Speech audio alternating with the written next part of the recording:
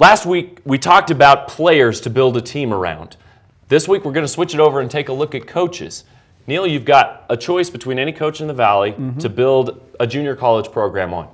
Who are you going to take? Lone Peak coach Quincy Lewis. Why? In a second.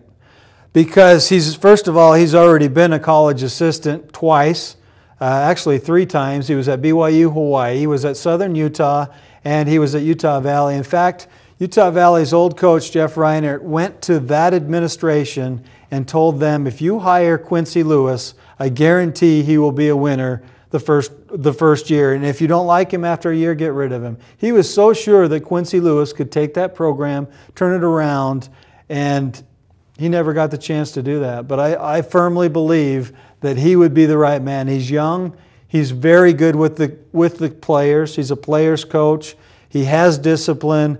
He took over a program that is one of the tougher programs to coach in the state. Yeah, there's a lot of pressure up there. There's a lot of pressure, and there's a lot of unreal expectations. And he has players and students yelling, "We love Quincy," during the games. They believe in him. They believe in him. I agree with your choice of Quincy Lewis. I think he would be the best choice, except for one thing. How long would you be able to keep him? If he has some success at the next level, how quick would he be willing to move on? That shouldn't have anything to do with... Yeah, it does, no, to me, in my opinion. Are you if nuts? I want to establish a program... Oh, so you're going to take a lesser coach I don't know if so the he'll coach stay I there. would choose is going to be a lesser coach, considering what he's word. done. I would take Provo coach Craig Drury. After what he's done at Provo over the last 30 years, I don't think you can go wrong with him, but at the same point, he's established.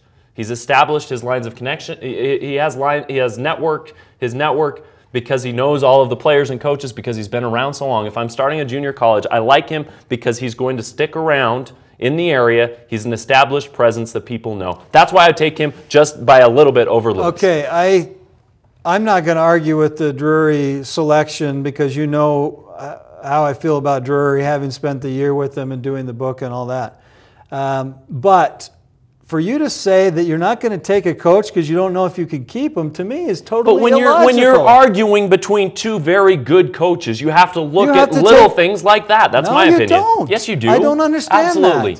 Okay, so if you're Utah State, you're going to take a guy for their football program because you think he'll be there, or a guy that can turn the program around and build it into a winner? Well, you're talking about apples and oranges here, though, because a Division I university is a different level than a junior college. And incidentally, when Utah Valley job opened up and Jeff Reiner got the job, there were many high school coaches that applied for that job, including Timpview's Don Chamberlain. He didn't get it. They didn't want a high school coach. And I've always felt like, this is a little bit off the subject, but I've always felt like high school coaches do not get enough credit for what they do. Well, I agree with you there. They went with Jeff Reinert, who was a BYU assistant at the time. But it is interesting to see, and it would be good for someone to give those guys a chance. It would be fun to see both of those coaches, in my opinion, see what they could do at a junior college or a low-level Division I school, because they're very talented. I know that Craig Drury's had other opportunities. His good friend and former teammate Stu Morrill's coaching at Utah State, and so he's had other opportunities. But just because you're a coach at the high school level doesn't, some people equate that as you can't coach at the next level. It's not true. A lot of people just don't want to do it. I mean, the college coaching is a grind. Yeah, it is. And there's it's a lot different animal than the high school, although I agree with you in that the high school coaches don't get enough credit. And the fact that, high school coaches at this time and this level, you get in a groove, you have a good program like Drury's been able to do at Provo. You don't want to go on the road and recruit and have to deal with all the NCAA nonsense, or in junior college case, people transferring every year and all that kind of nonsense. So a good topic, a good question.